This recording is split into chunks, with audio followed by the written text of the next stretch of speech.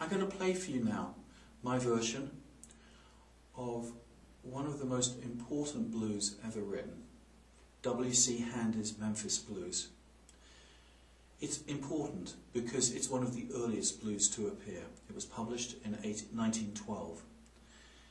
And it was the first blues ever to become popular and really spearheaded the movement of blues from folk music into the mainstream. And because of this, it's extremely important. It's also one of the first blues ever to be composed. It was written in 1909. This is W.C. Handy's Memphis Blues.